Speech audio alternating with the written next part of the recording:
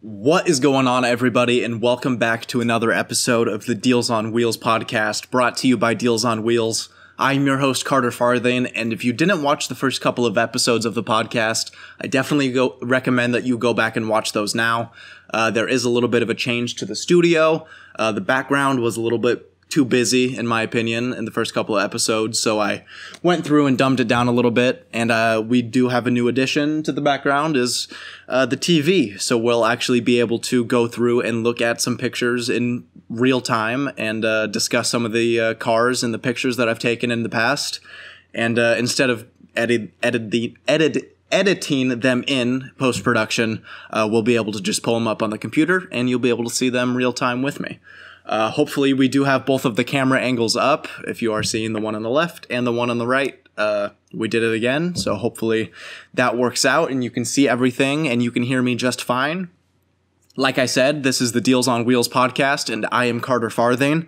Definitely make sure that you follow us on all of our social medias. It's spelled at Dlzonwlz, as you can see above me and in front of me. Basically everywhere, and it's in the title, and it's in basically everywhere you can see this. So make sure you follow us. Click the link in the description. The top of the description is Dlzonwlz.com, so you can check out all of our merchandise and everything that we do sell on Dlzonwlz.com. We will go a little bit further in depth in the future about some of the things that we will be carrying on Dlzonwlz.com in the future.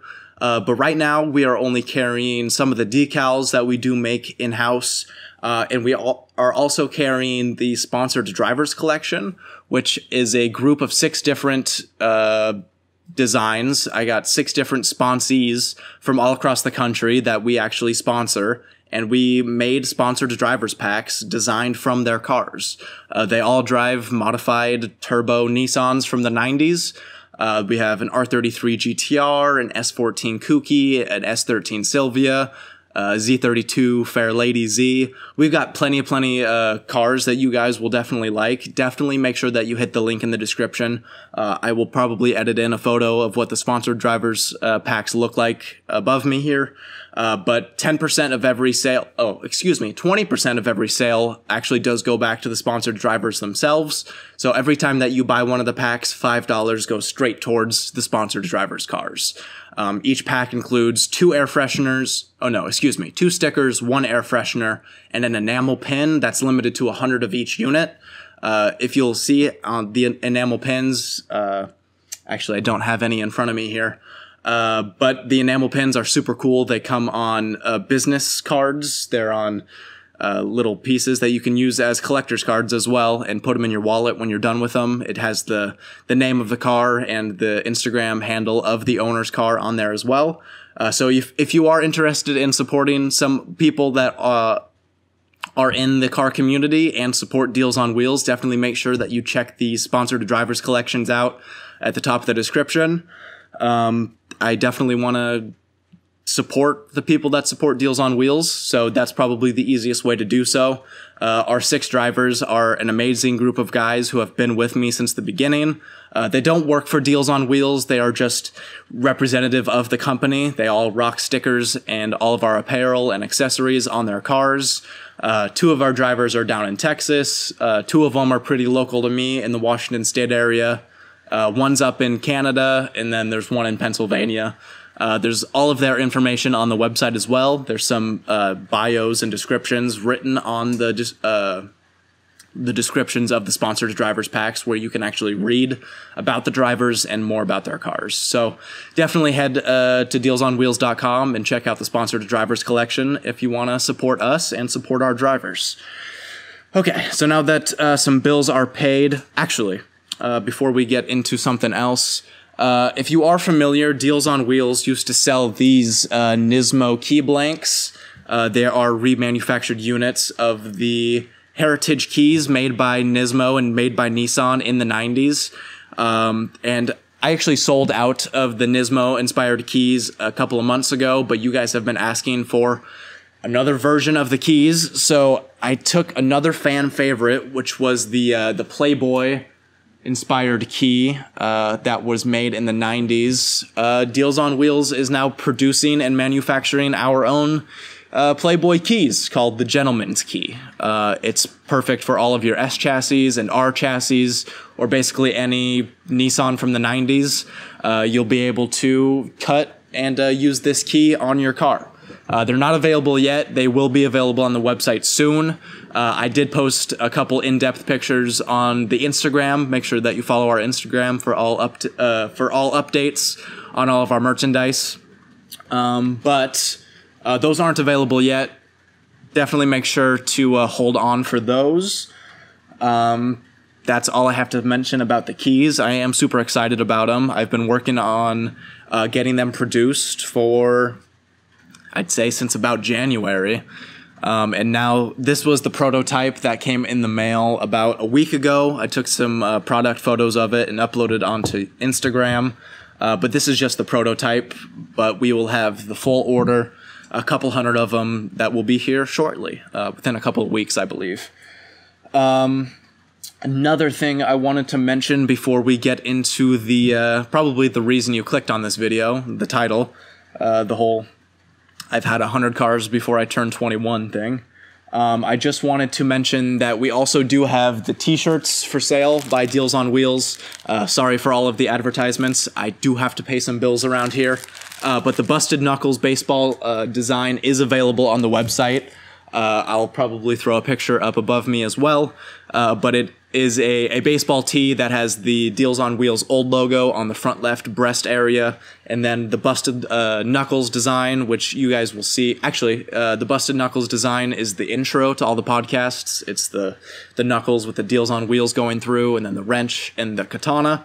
The Busted Knuckles design is on the back of the t-shirt, and then each t-shirt comes with a Dlzonwlz old logo sticker and a Busted Knuckles sticker as well to put on your car. So you'll be able to have the same designs that you have on your t-shirt on your car as well. So you'll be able to represent Dlzonwlz basically everywhere you go. Okay, thank you all for listening to my advertisements and listening to some of the things that we have for sale on Dlzonwlz coming up in the future. I guess let's dig into the meat and potatoes of this episode, and that would be cars. You can see above me, this is the S13 that we talked about in the very first episode of the Dlzonwlz podcast. This is the one that I bought for about $2,000, I think 22 or 2,300 bucks. I ended up paying for this one, but I ended up picking it up from one of the employees at Right Hand Drive Specialties, which is an importer here based in Washington. They don't have the best record, apparently, to all the kids online, but also the people that are talking shit usually have the loudest voices, and the people that are happy with their cars and their experience usually just ride off into the sunset and never have anything to say. So I'm not here to be the judge, jury, or executioner on Right Hand Drive Specialties, but it is my duty to tell you that there have been some stories, and there is a Facebook group, I think with like 13 or 14,000 members, with people talking about their experiences with Right Hand Drive Specialties. So definitely be wary before dropping $30,000 or $40,000 on a car from the 90s. But anyway, I ended up buying this S13 for 22 or 2,300 bucks, and I brought it home and got it onto some Sentra SER wheels. These wheels, I think I got them off of a 2003 or 2004 Nissan Sentra SER. Because they are 4x1 4.3 wheels, and they're the right offset, they're the right center bore. They're a little bit cheaper, and I just didn't want to rock ugly stock wheels anymore, so I gave them a little bit of a paint job. You can see in the first picture here, they were gray. I think they're gunmetal gray from factory, but I went ahead and stripped them down and painted them white. They definitely looked good on the black car. After that, we got I know I talked earlier on the first podcast about ending up painting this car white and getting it on the gold XXR 527 wheels. Before that, the car was still black. And you can see here, I'm actually at the track here with my dad. My dad had the 91 NA Miata 1.6 liter. It looks like it's slammed on the ground, though. It's actually on some Honda LS webs off of a Acura Integra, or a Civic Si. What do LS webs come off of? Definitely an Acura. Definitely an Integra. Right? I don't know. Not a Honda guy anymore. But my dad had this Miata slammed on its nuts, white hardtop. He ended up, oh my God, this was, okay, so this is 2017 or 2018, probably the end of 2017, before everything got nuts in the drift community. That hardtop my dad got, it was never, ever installed on a car. Someone bought it brand new in 1991 as a dealer option for their NA Miata and put it in their roof, or not their attic. Yeah, their attic or crawl space above their garage. And it was actually wrapped in cellophane. And my dad bought it on Craigslist for $250 cash. Literally a brand new, with defrost, Mazda hardtop for his Miata. White, literally brand new condition. Never put on a car for $250.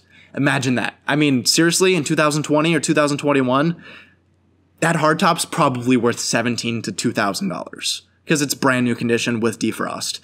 And it's an incredible deal. Literally 10 times the value in the last 4 years. So anyone that had a garage full of Miata hardtops, good on you. Eventually, after I did get the 240 where I wanted it, it had the welded diff, it had the XXR 527s, it had PBM coilovers on it. I got into a different chassis. I bought my very first Toyota Cressida, the MX-73 chassis, I believe. This one was pretty clapped out. You can see actually, this is before I painted the wheels on the S13, but there's the Cressida and the 240 there together. I eventually put actually, you can see here, I put the Cressida on some 2000, actually, the stock wheels off of my 2005 Mustang GT. Let's see if there's a better picture. Yeah, here we go. Those are actually stock 05 Mustang GT wheels, and they don't look terrible. I think when I got the car, let's see if there's on this picture, it had some Lexus IS 250 wheels on it, some pretty ugly, I think 18 by 7.5. So you can see that I have some pretty massive fender gap there. But I stepped it up to I think these were 18 by 9, 18 by 8.5, 18 by something. They're a little bit wider, the stock Mustang wheels, so they fit the fender gap a little bit better. Definitely made the car look good. Actually, this car, the very first MX-73 I ever got, was factory 5-speed. It's very, very, very rare to find one of these in manual transmission. Actually, the cool thing about these Toyota Cressidas, if you aren't into drifting or anything like that, you probably won't be able to tell by the picture, but it was a drift car. It was rear-wheel drive. It had a straight 6 in it. I think the engine's called the 7M? 7M? 7M? I think it's the 7M. And they are garbage. They are boat anchors. They make 75 horsepower on a good day, and but it was a rear-wheel drive chassis, and it had a 5-speed. It was a 5-speed transmission, so I drifted the car. It had a welded diff as well. It had straight pipe. I don't remember how much I paid for this car or how I even got it. How did I get this? Anyways, I eventually ended up blowing the W57 transmission that was in it because I drifted it for, months straight. This was my daily driver because while I still had the 240, that was basically just my fun car. I would drive it when I wanted to have fun. This one was my daily drifter, so I would get in it and drive it every day and kick it around corners. But eventually I blew up the transmission and traded it for this beauty, which I think was 1 year newer, but it was an automatic chassis. But as you can see from the pictures, this thing was straight. Straight. There wasn't a dent on it. It had, I think, an Apple CarPlay head unit in it. It had the tints. It had, as you can see, the IS300 wheels on it. I think it had, on these MX-73s, you can actually put, I don't know if it's S13 or S14 lowering springs in these shocks. You can take the springs off of the original shocks and throw some S13. I think they're S14 lowering springs. And that's how I got this car so low. It wasn't on coilovers or anything. It was literally just on S14 lowering springs. There's the front of the car. You can see how low that front end is. It was a little bit bouncy, but for an automatic daily, it was fine. This is the 240 after I painted it. It was white at this point. It's got the bloody teeth on the front bash bar. You can see the gold XXR 527s up front. Got the baller hood pins from O'Reilly's $1.99 special. Oh, you can actually see the Garage Sideways banner. I don't know if you guys can see that. The Garage Sideways banner that came out in early 2017 when Steven just started Garage Sideways, and he put those out. I think I was one of the first people to buy one. But eventually that car kind of took a turn for the worst and got turned into just a straight drift slut. So you can see it here, pretty sticker bombed up. And then after that automatic Cressida, I ended up buying this yellow Honda Prelude. Actually, this is a pretty fun lineup.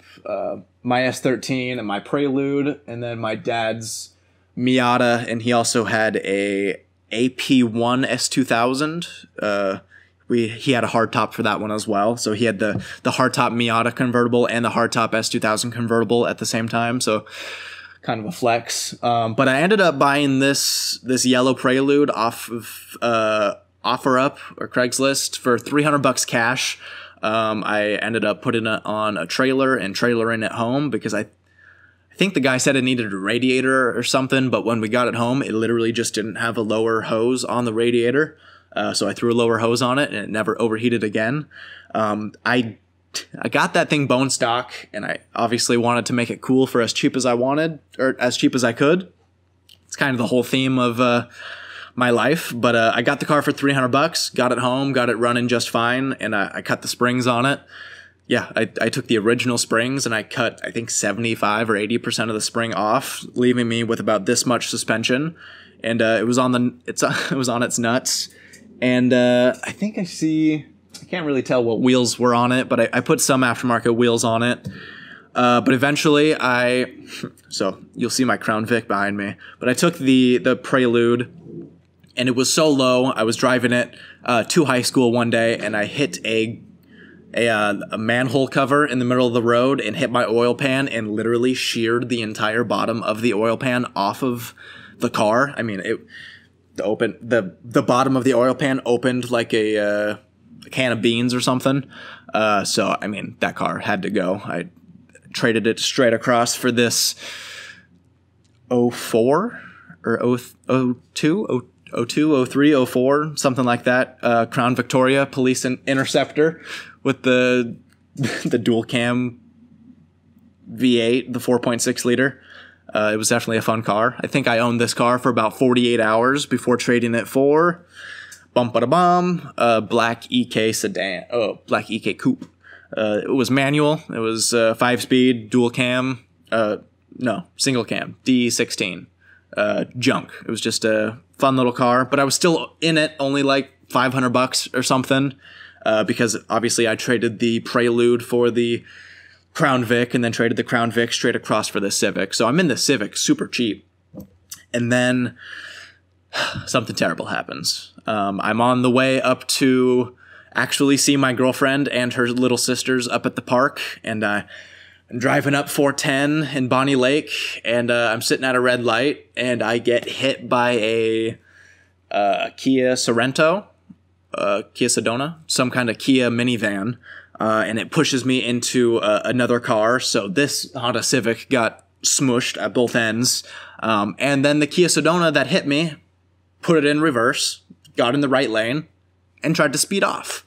I luckily got out of the car, and you could see, I don't know if you can see it on camera, but you could see the imprint of the front license plate of the Kia Sedona imprinted onto the back of the Civic. So I promptly called 911 and actually followed the police officer to the house of the person that hit me and ran, because she lived 6 blocks away. So it was actually pretty easy to track her down. And when we got to her house, the front end of her Kia Sedona was basically falling off at that point.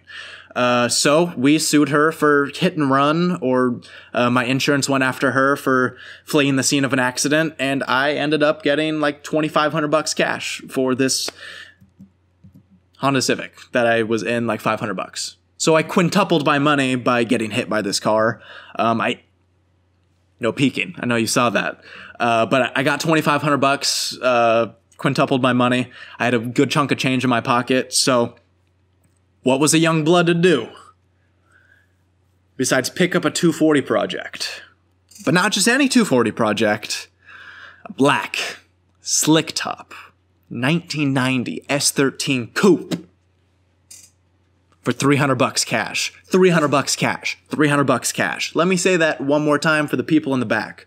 $300 cash for this black S13 coupe. If you were to buy this car, and I know you can see that the fender's crumpled and the bumper's falling off. If you were to see this car on Craigslist right now with no title, no engine, needs suspension work, needs an interior, this is a $2,500 car all day long. So it's pretty crazy to think that I rolled up to this guy and saw this thing, gave him $300 cash, and he delivered it to my house. I think I found it in Auburn. You can see my Subaru parked there behind it. I had a 07 Legacy GT, the turbo version. Pretty fun car. But I bought this S13 as a project. Actually, oh my God. So I can see in the for sale sign that it says $1,500 on the sign. So this guy was originally asking $1,500, and I have no idea how, but I guess I talked him down to $300 cash, because I vividly remember buying this car for $300 cash and having him deliver it to me.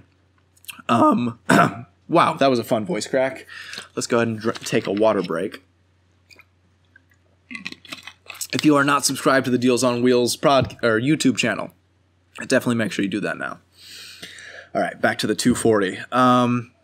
So I paid $300 for this thing. It was kind of a hoopty. You can see here, I put a pig nose front bumper on it. I got some new fenders for it. I replaced the front windshield because there was a fist-sized hole in the windshield when I bought it. I actually don't think that I have a picture of the broken windshield, but you can see the tape on this new one from where I replaced it. But I also ended up getting the wide body rear fenders, the R32 Skyline rear wing. I got some KBD polyurethane side skirts. You can see them here. The polyurethane side skirts, opposed to the fiberglass side skirts that are usually put on drift cars, the fiberglass ones tend to snap and break, as these polyurethane ones are actually made with rubber material that you can actually bend and actually run over these side skirts. KBD is notorious for actually having people have their parts fly off on track and be run over by drift cars and still be able to throw them back on your car after a couple of laps, because that's how durable they are.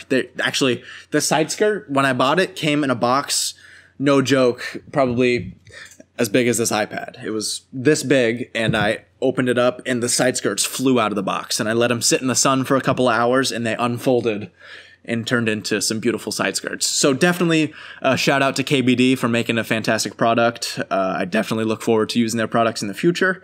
I know that they make wide body kits and full body kits for a plethora of different cars now, so shout out to KBD. You can also see that I've got the 50/50 taillights on there now. I've also got the, I got the vented front fenders. You can also see I got the PBM coilovers. I got some junk wheels. I think these are some MSRs that I got off of eBay for like $500 for all four of them, brand new. But they were good offset. I think they were like 15 by 8.5, like plus 15 or something. So they fit the car pretty well since it had over fenders on it and everything.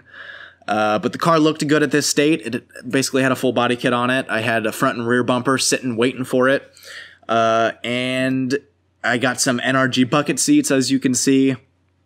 And I can't remember what wheel. I had an S15. Jesus Christ. This is another thing. I had an S15 Spec S steering wheel, the perforated leather one that has the Sylvia S in the middle horn button. And I paid literally $20 on OfferUp for that steering wheel, when at this point it's probably a $250 steering wheel on OfferUp or Craigslist at this point. But this car was sick at this point. I mean, it had the bucket seats. It had the interior was pretty nice. I mean, it was a complete interior, which is hard to find in 240s these days. It was had the body kit on there.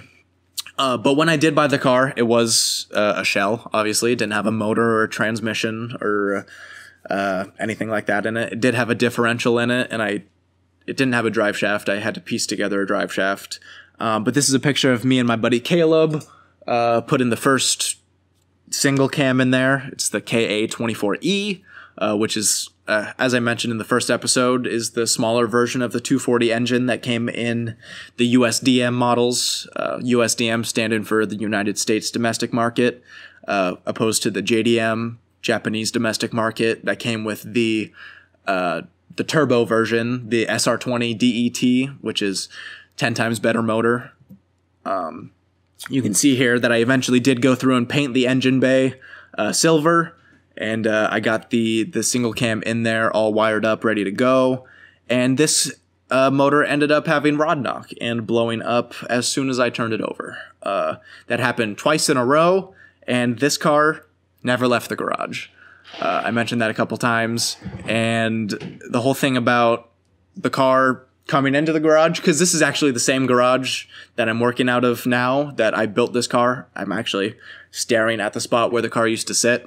But yeah, I got two different motors in here. They both ended up getting rod knock, and I was thousands of dollars into two different single cam swaps at this point, when I should have just balled out and put an SR20 in this thing, which in all reality, if I would have put an SR in this car, I probably would have never sold it, and I would be drifting my black 91 S13 coupe with an SR in it, wide body, energy. Fuck, if I would have still had that car, things would be different. Things would be different. I promise you, things would be different. But yeah, thousands and thousands and thousands of dollars into this car for it to never go anywhere. I think I eventually sold it with a rod knocked single cam in it to someone for $3,200, which wasn't a terrible deal. I still got some money for it. Which leads me to the IS300. I think I have it written down somewhere. I don't remember what year the IS300 was. 2005. It was a 2005 IS300. This one was factory manual. Factory manual IS300s, like the Cressidas, are extremely, extremely, extremely hard to come by. And when you do come by them, they're usually beat to shit. Just like this one. Like I said, it was a 2005. It was previously owned by not my good friend, but a buddy of mine named Devin, who I went to high school with. And he had this for a couple of years. It had a BN kit on it. You can see it in this picture. It's got the BN kit on there. It was never mocked up correctly when he owned it. But when I bought it from him, it did have a blown head gasket, so it did have to get towed to my house. But I think I paid $1,200 cash for this car, which is abso-fucking-lutely ridiculous, because, I mean, a blown head gasket manual BN kit IS300 today would reach at least $4,200, $4,300, $4,400, $4,500 on a good day. I mean, on the low end, probably a $35,000 to $3,000 car for a blown up IS300 that needs a motor, especially a black. I mean, this one had the black leather interior too. I mean, it was a beautiful car. I eventually got the kit mounted on there correctly, and I sent this car. This was the first car that I wanted done correctly. I mean, I had tried my hand at swapping the S13s a couple of times, and like I've said in the past, I am by no means a professional mechanic or someone that claims to be a mechanic, but I can turn a wrench. So I attempted those couple of swaps. It never went well for me, so I kind of had a sour taste in my mouth. But this IS300, I wanted it to be different. So I had the money from selling the S13 coupe in my pocket, a little bit over $3,000. So I spent $1,200 on this car. I ended up getting a full head gasket or upper end rebuild kit for the 2J. It was non-turbo NA2J, the 2JZ GE that comes in all of these IS300s. But I sent the car up to a local mechanic. A lot of you guys may be familiar with him, Spencer Bolte. He's got a bunch of S13s. He just bought an R34 sedan. He's pretty much a local legend around here. And he ended up doing the full rebuild on the upper end of the 2J, doing the head gasket kit and getting it timed and everything. And then I had a black IS300 manual with a BN kit. I don't think it had any suspension mods or anything at this point. But you can see my daily driver, 07 Legacy GT, the turbo Subaru that I daily drove for like the junior and senior year of high school. And then you can see the IS300. And they both had my red Supreme banners on them because I was hot shit, obviously. But that IS300, the IS300 lasted about, I think, 2 months from start to finish. I think I drove it for like 2 days before I sent it up to Spencer to get rebuilt. And then he had it for about a month. Not a month, probably 3 weeks. And then I ended up driving it. This was when I still worked at Zoomies. I drove it to and from Zoomies every once in a while, but I obviously had the Subaru, so I wasn't daily driving it. Another water break. I'm not going to be squeaking this entire episode. But I had the IS300 up and running. It was a perfect car. And then disaster ensues. I was in this car at least over $3,000 at this point, getting it rebuilt, and I painted the fenders and got the body kit all mounted up. It was a good looking car. I spent some decent time and money on it to make it look like this and make it a good daily driver. But then eventually, I don't have it in the slideshow because it's a video, I think. But I was sitting in the line right behind Dylan at Base Dilly. I love you, Dylan Thomas, if you're watching. And anyways, I was sitting behind Dylan in the line for Stance Wars, and oh my God, how did this even happen? Oh, we were just sitting in line, and the line wasn't moving for about 15 minutes. So I step out of the car, and the car's still running. All of our cars are still running, and I'm sitting and bullshitting with everyone in the line, just talking to Dylan, talking to the kid behind me, just talking about cars, smoking cigarettes, talking, just standing there, not paying attention. And then eventually I see a little bit of, not steam coming from under the hood, but you know how you can see the ripples of heat coming out from under the hood? And a little bit of the smell. I obviously could tell that the IS300 was overheating at this point. But I didn't realize that it had been absolutely fucking pegged on the red all the way to the right on overheating for about 10 minutes now, and it had just been sitting there with no airflow or anything. So I turned the car off. Probably not the best idea, especially for where I was, and oh my God, this went really bad. So I turned the car off. It had obviously been overheating for about 10 minutes, so that it was just pegged. I opened the hood, and you could just see through the coolant overflow reservoir that the coolant was fucking boiling. I could see, it was literally boiling. It was on fire. So I let it sit for about 10 minutes, and then about 10 minutes later, the line started moving, and I wanted to add a little bit of water. Some people came, and because a bunch of the water like steamed over once the car cooled down.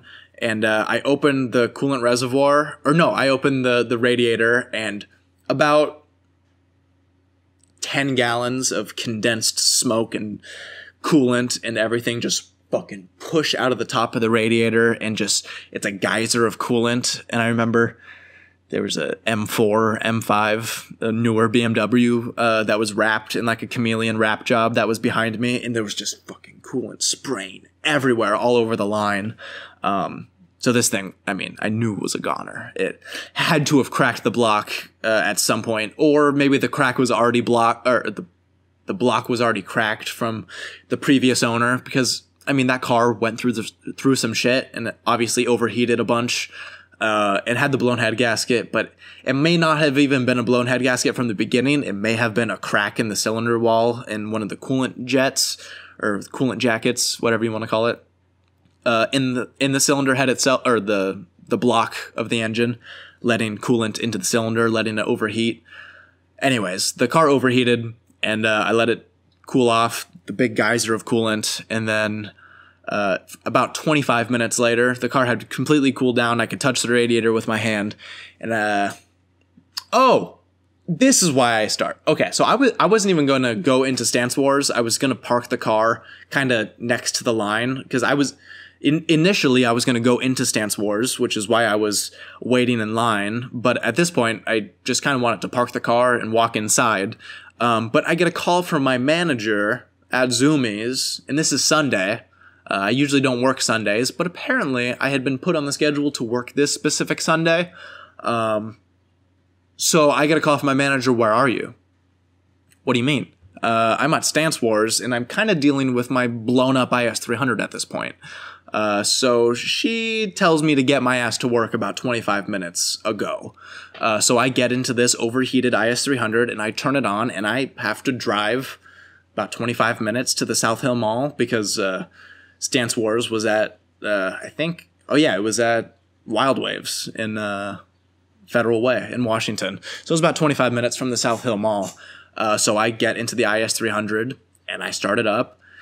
Clunk, clunk, clunk, clunk, clunk, clunk, clunk, clunk, clunk, clunk, clunk. That's the sound of it running. So I obviously blew a fucking rod or two. So I turn it up, clunk, clunk, clunk, clunk, clunk, clunk, clunk, clunk, clunk, clunk, clunk, clunk. Okay, so I have to get to work now. So I drive 25 minutes without a care in the world, because at this point I knew the motor was blown up, and I drive all the fucking way to the South Hill Mall. I mean, 5 seconds after starting the car, it noticeably overheats, and I drive like that for another 25 minutes. So by the time that I pull into the South Hill Mall, already about an hour late for my shift, my IS300 that I spent all of my money building and getting to this point was basically a paperweight with a motor that would never start again.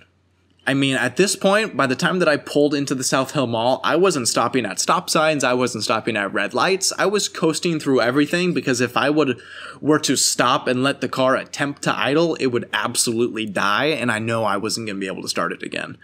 So when I pulled into the South Hill Mall, I turned it off. Well, I let the car die, and I get out. I lock the car, and I go and work my 6 or 7 hour shift. And I know that when I go out to the car, it's not going to start. So I go out on my lunch break, and I go out on my lunch break, and I see if the car's even going to turn over. And the cylinder walls are basically melted to themselves at this point, because, I mean, the engine's seized because it overheated so bad. So the motor's a goner. So I had my dad actually come and tow the car home while I was at work, and then he ended up picking me up later. So that was the end of the IS300. I don't remember, excuse me, I don't remember what I did with what did I do with that car? I don't remember. I don't know if I definitely lost money, but I don't remember how much money I lost on it. Probably around $3 grand. And then we have another thing. This one was a disaster, but it was my fault. Let me get into that. This is a 1998 BMW E36 318 Ti. It's the compact version. So if you notice, regular E36s have a trunk. This one had a what are those called? Like a lift gate? It was terrible, absolutely terrible. But this one had been rear-ended. I think someone spun out and hit a pole or something. So I got this one on Facebook for $150. $150 for this car. It had 120,000 miles. It was rear-wheel drive. It had a 4-cylinder engine. It was manual 5-speed. And I welded the diff in it. Let's see if I have some more pictures. Okay, so yeah, it had a little bit of damage up front. The hood didn't fit properly. But I eventually got some Miglia 1000s, which are some pretty crazy, not rare, but crazy, hard to find Italian wheels. And got some coilovers. Got an angled kit. And cut the fucking roof off. If you can tell from this picture, I took everything from the B-pillar back and cut it off. So I present to you the Beamer truck. It was terrible. I was in it less than $500 with the coilovers, the car, the wheels, and the $25 angle kit that I got off of eBay. And I drifted this thing once or twice. But, you know, I kind of forgot the whole roll cage and the whole structural rigidity aspect of cars. So the whole welded diff and whole whipping the rear end around thing kind of bent the rear end a lot. So it didn't really look straight from the rear after a couple not events. I never drove this thing to the track. I drove it to high school a couple times. I drove it to I drove to the skate park. I drove it to my high school car show when I was the president of the Viking Motorsports Club at Puyallup High School. I actually drove this thing on the street with no title or registration or anything to school for the car show. And it was the ugliest car at the show by far because it was a Beamer truck. Okay, I'm not going to make you look at that any longer. Oh, look, another 240. But this one, as you can see, caught a Ford Ranger to the quarter panel. Luckily, this one, so I bought this car for $1,200 off of OfferUp because of the quarter panel damage. This one was factory 5-speed as well. It had a dual cam KA, so this one was a 1991 version. It was pretty stock. I think it had 105,000 miles on it. It was a pop-up front end, but since it was the dual cam, it had the shark nose bumper, so it had the ugly bumper. Oh, actually, you can see the shark nose bumper in this picture. But while I had this S13, this is actually right after graduation. I think this would have been June or July of 2018. Because I don't think I even had my license at this point. I got my license suspended for about 6 months during my senior year for not racing, but going a little bit too fast on public roads. But yeah, this was while I didn't have my license. So I was building pretty much everyone's dream setup to have a drift slut and have a tow rig to tow it with.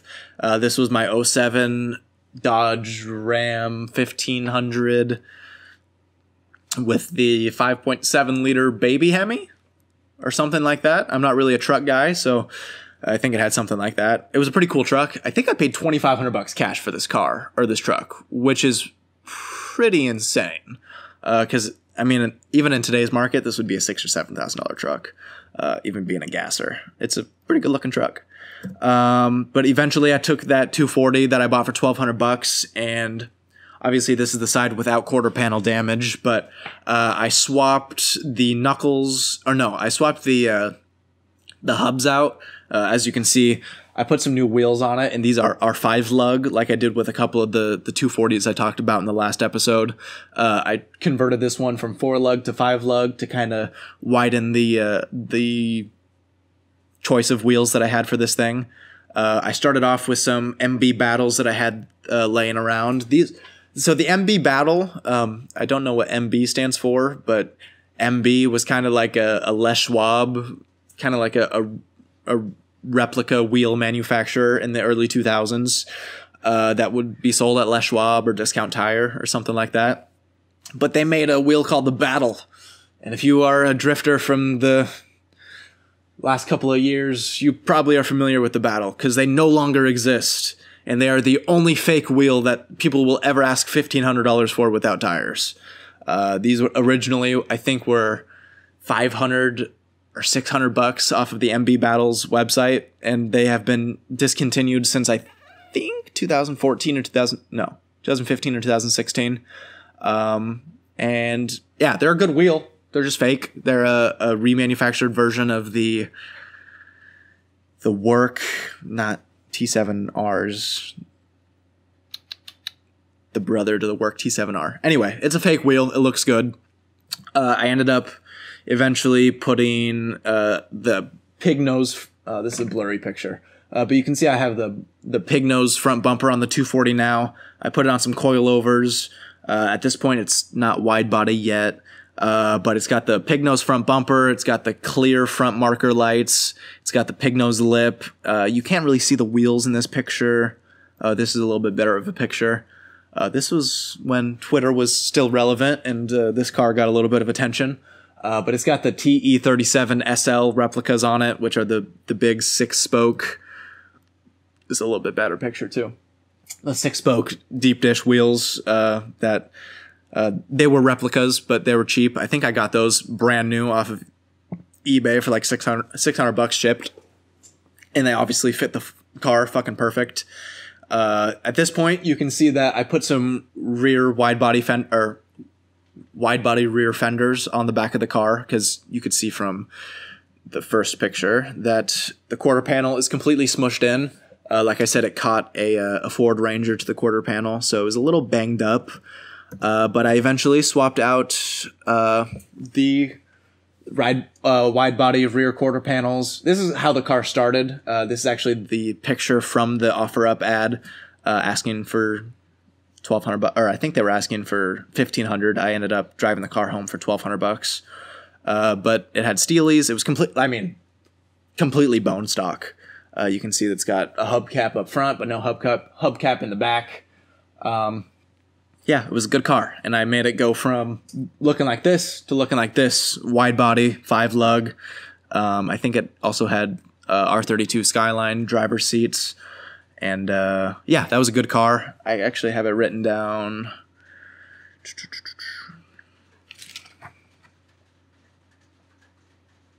Yes. So I bought that car for $1,200, and all of the modifications came out to $850.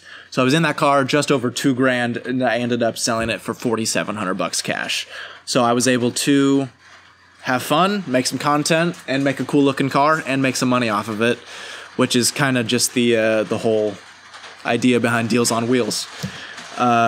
Eventually, I did have the car exactly where I wanted it to be. Excuse me if you can hear the rain above me. I don't know how annoying that's going to be. I'm going to keep going, though, because I need this episode to go out this weekend. So if you can hear the rain above me, I apologize, but I'm going to keep going. This is the 240 and the truck once they were kind of finished. The car was wide body, had the front pig nose with the pig nose lip, had the TE37 reps on there, and the car was ready to go. And then I got tired of not being able to drive my truck, and I wanted another cool car to look at. So I traded the 07 Ram 1500 for a 1997 Lexus SC300 with a factory manual 5-speed transmission in it. This was a really, really fucking cool car because the SC300 didn't come factory manual a lot. I think literally 3% of them made in the United States were 5-speed. And I've always wanted one because in this picture you can see my 97 SC300 and my grandma's 97 SC300 that she bought brand new, spec'd it out off of the showroom floor. It had the black leather interior. She literally went into Lexus in 1997 and optioned this thing out to the T. She built it herself, got the right wheels, got the right interior, got the right CD changer, and literally built this thing from scratch. And I grew up with her owning and driving a cherry red SC300, which was pretty fucking cool. So I ended up with the black one, and I ended up throwing a body kit on it. You can see I threw some blast pipes on there, because the SC300 did have dual rear exhaust, which is pretty cool from the factory. I had the rear roof wing on there. You can see that it's tinted. It's got the, I think these are, what kind of side skirts are these? I think they're cheap. I can't remember what they are. But the side skirts, and then I got the front bumper, and the wheels on there you can see are the Work CR2Ps, which are the 2-piece version of the Work Kawamis, I think. No, not the CR Kais. The Work CR Kais are the 1-piece monoblock version of the Work CR2Ps. If you don't speak wheel, I'm sorry for the gibberish, but these were a pretty expensive set of wheels.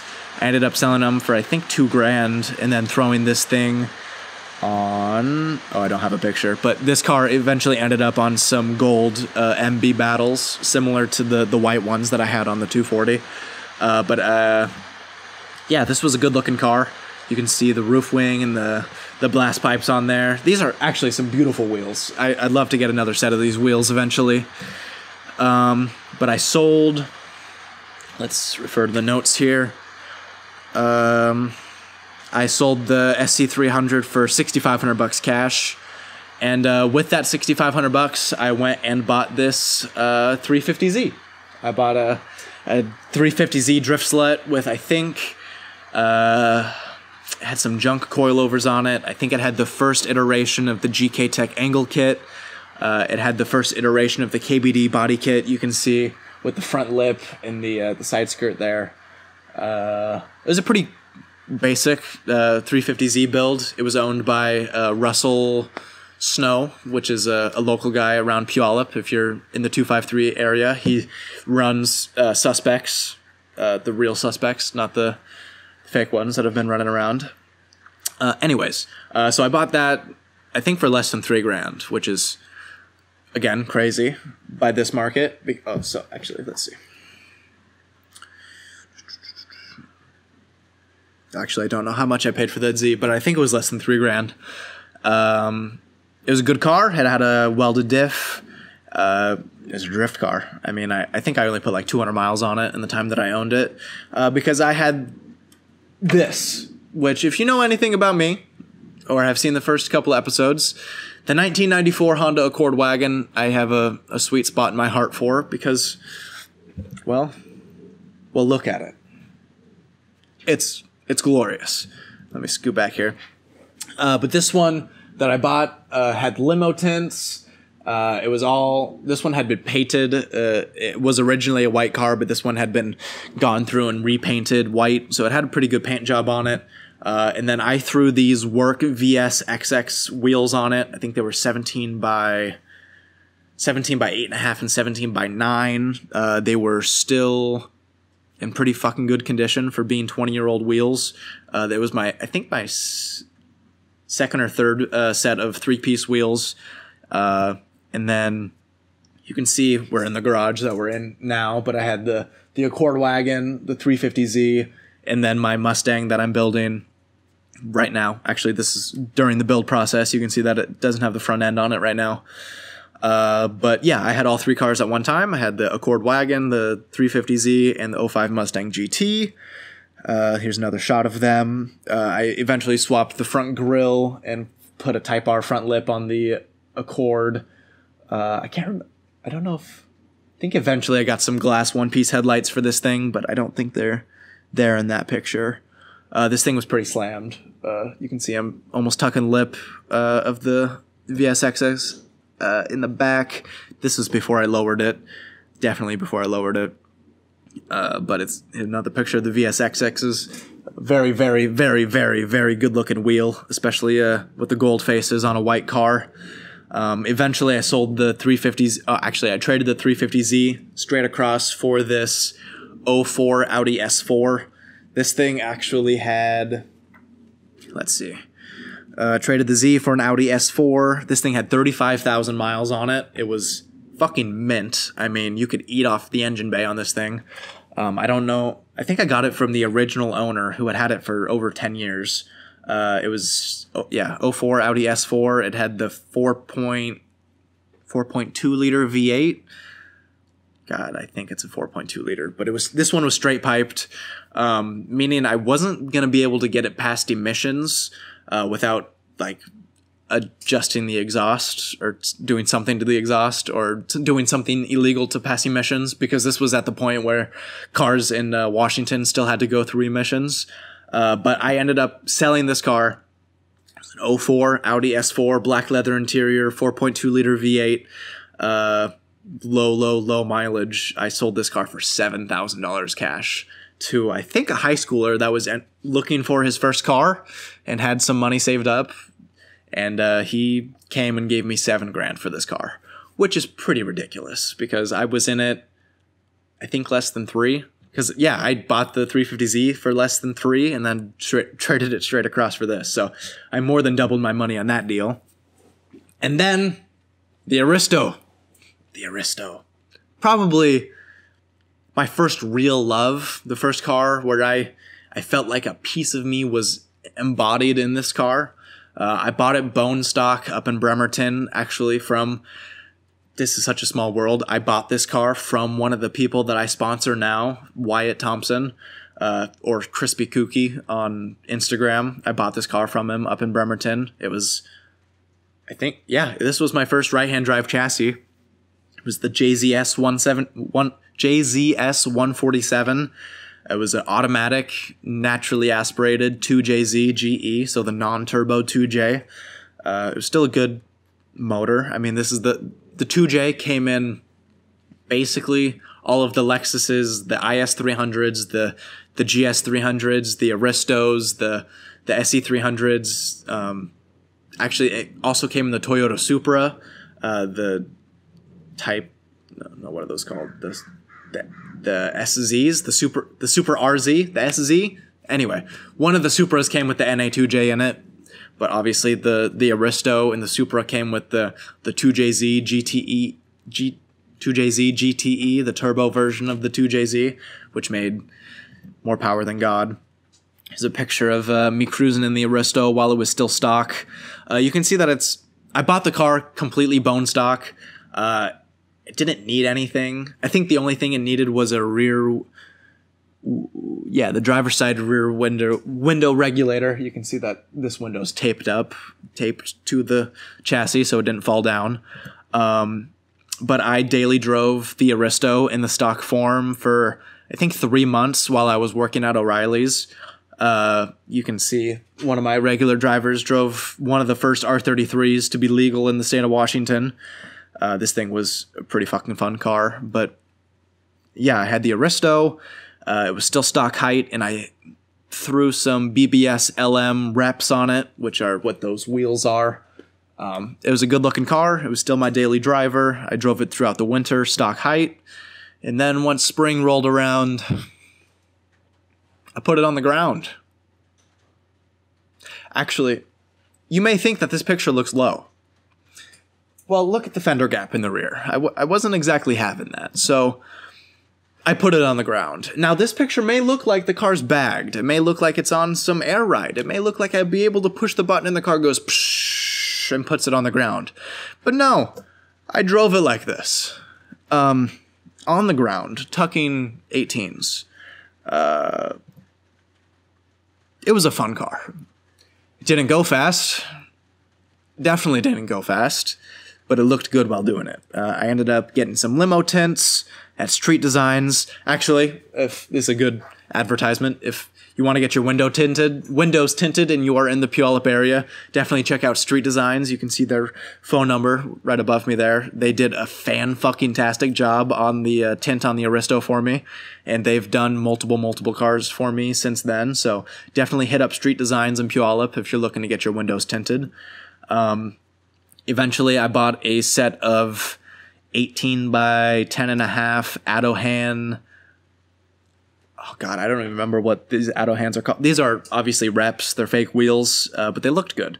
So I went ahead and bought them. I tinted the front headlights yellow because I'm a fucking thug. Oh, this picture is also cool because you can see that the... Wow, one of my lights just died. If it just got a little bit darker, it means it's probably about at the hour mark and no one's walked past that light in about an hour. So I'm sorry if it got a little bit darker, but we're gonna keep going because this, oh my God, it's getting much darker. Give me 2 seconds here.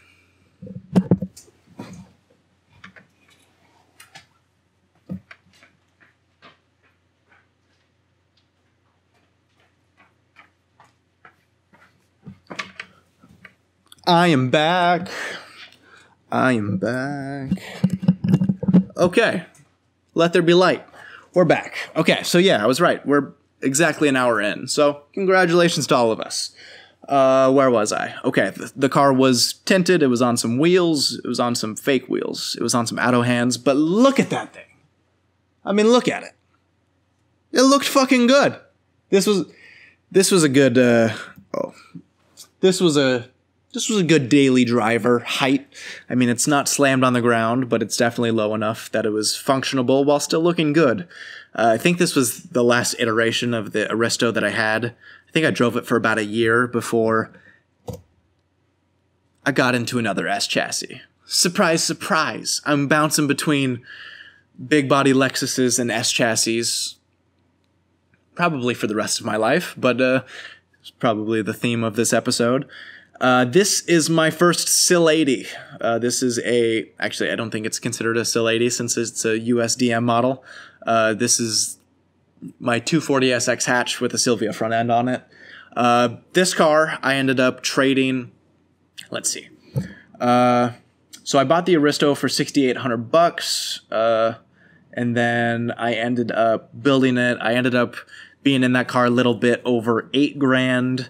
And then I traded the Aristo for this 240SX and $3,700 cash. So this guy, I don't remember his name. Oh God. Yeah, I don't remember. But he gave me almost $4,000 and this 240 for the Aristo. He was super stoked to be in a right-hand drive chassis for the first time. And I was stoked to be in another 240 and have a good amount of cash in my pocket. So I took some of that cash and I put it into a savings account, and I basically stuffed it away for a rainy day and drove this 240 for a while. You can see it's got the triple projectors, but it's got an ugly front grille, and the headlights are cracked and the bumper's all fucked up, and it's on some Workmeister S1 reps. I don't know how every car I own ended up on reps, but I eventually took that car and stripped it down. I put a KBD rear bumper on it, some kind of side skirts. I think I got those side skirts from one of my customers at O'Reilly's, who I paid $20 cash for. He brought them to me at O'Reilly's, and I ended up throwing them in the back of the 240 after handing him $20. So that was a fun deal. But I got the Battle Arrow wing on there. I think eventually, yeah, I put a front lip on there. This front lip is another front lip off of a 240SX pig nose bumper, which is an OEM bumper from the 1989, 1990 240SX, the USDM model. So I took the front lip off of the pig nose and threw it on the Silvia bumper, because obviously the bumpers are different from the Silvia to the 240SX. So this has the Silvia front bumper on it with the 240SX lip. I tinted the headlights yellow because that's kind of a trademark at this point. Painted it up a little bit. On the interior, I swapped around some, yeah, you can see I got an R32 GTR front seat in there. I've got a Momo, or not a Momo, some kind of personal steering wheel in there. Some Garage Moon Power floor mats. Jesus, I can't think. And then here's me posted up with the SIL 80 and the Mustang right before I think I sold the SIL 80. Actually, this is right before. Oh, actually, this is fun. The day after, so you can see that in the previous pictures, I traded the Workmeister S1 reps for these because this car was still 4-lug, so the options for wheels definitely wasn't the widest array, and I didn't want to spend too much money 5-lug swapping this car because I knew that it wasn't going to be my forever chassis. This one was a little bit more rough than previous ones, obviously because it had a front end swap done to it. It was a full OEM front end swap, meaning all of the body panels were from an actual a Silvia chassis. It was all made out of metal. It was all made by Nissan, because there are a lot of kits that you can buy online that are made out of fiberglass to fit onto these cars, but this car was just kind of pieced together.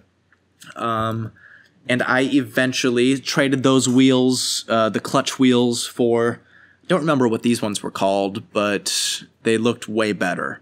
The day that I traded these wheels, or the clutch wheels for these wheels, I took my girlfriend drifting, actually like a mile away from where we're sitting right now.